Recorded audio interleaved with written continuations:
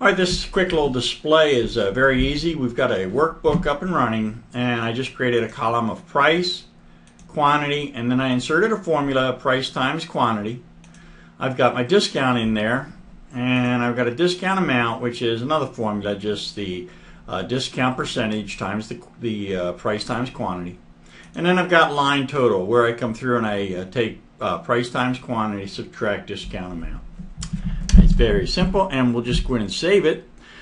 Now I'm going to click on the file, and I'm going to get down here and show you save and send. Though you remember we're running this course on a server, and even though we've enabled the desktop experience, sometimes we'll run into issues. There's a way of getting this to work, but I don't feel like fooling with it. So normally if you were on a desktop, you would just click Save to SharePoint, and then you would browse for a location, and SharePoint would pop on up, and that's what you would select, and then you browse into the document library. What we're going to do, though, is we're going to come in here and we're going to go Save As, and we're going to just save it down here to the desktop, and I'm going to name it Excel Demo. Let's call it R&D Price, because I'm saving it into the R&D library. And we'll save it, and now we've got it. Let's switch on over to the document library. If I can get Excel to drop on down and open up our document library. So again, I'm in R&D Excel Reports, and I'm going to click Add New Item.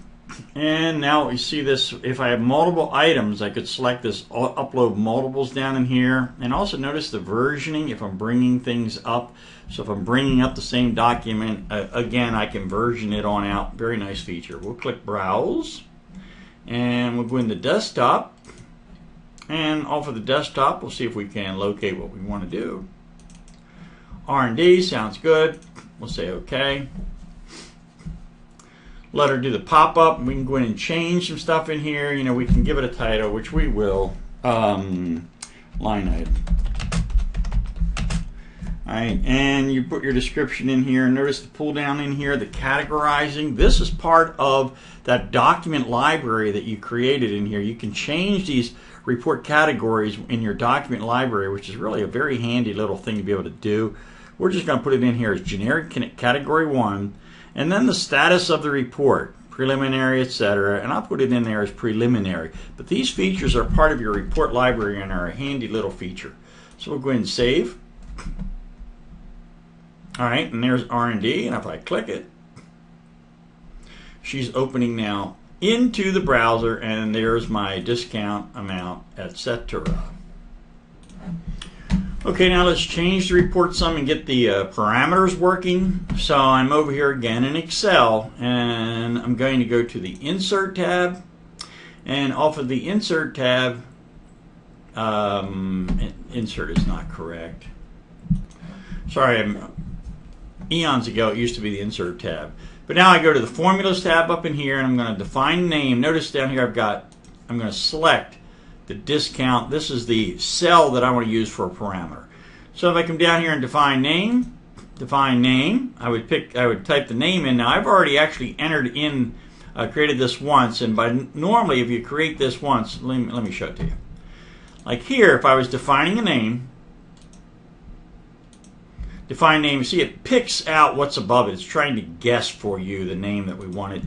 So I came through here and created the parameter named discount. Right? And then what I did was just to make this work, you'll go over to File, and then you're going to go into Save and Send, save to SharePoint, Publish Options, and the parameters. And as I said, I've already created the discount up here. And what you would do is you just add. Now we've already got discount in here, and if I delete it, I'm going to say OK. Now if I click Add, there's discount, right? And it's value, current value, and I'm going to say OK.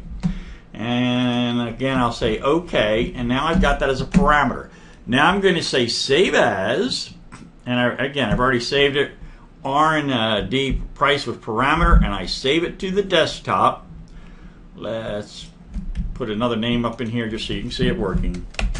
2, and I'm saving it. Now let's go over to Excel Services. And down here we'll add that on in, so I'm going to browse. and browse to my desktop, and we created version 2, which is that, and we'll call open. Okay, and again I can add a title in here or anything else just like I showed you last time, and we'll say save. And now here it is with the parameter. I'm going to click that, and you see the parameter is loaded over in here. Now the 3% was what was down existing, and we're going to change this to 0.02. And we call apply, and you see now the parameter changes the value of that cell. So that cell now, via the browser, we have the people that are interacting with this worksheet have the ability to come in and change the parameter and do recalculations. That's all there is to saving a workbook up into Excel services.